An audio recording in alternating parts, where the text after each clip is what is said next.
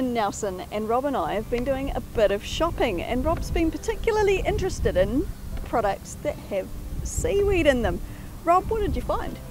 So Shelley, we found a range of products there with some seaweed in them, going from just whole sheets of seaweed that have been dried that you can eat as a snack, through to products with seaweed added as a flavouring. So we've got some nice crackers there with some bits of seaweed through them. Tasty. And also some Japanese miso soups with wakame, which is their name for undaria, the invasive seaweed we have here. So this is how one way it's traditionally eaten in Japan, these little soup packets. And also we had our spirulina, which you can buy in green sachets, which is what makes your smoothies nice and green.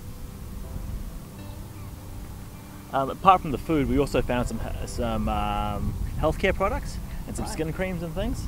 So here we have a face mask, which has our seaweed in it. And also, seaweed can be used in more everyday objects as a stabilizer. So here's some toothpaste we've got, which has the seaweed in it as well. Help keep it as a gel. So Rob, these were just a few products that we found, but there's actually seaweed in a whole bunch of products, and you may not realise that there are those products. What are some examples?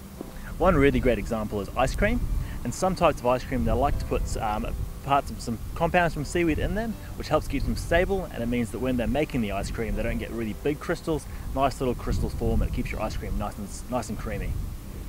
And mostly these products are imported from overseas. What kind of products might we be able to make with our own seaweed?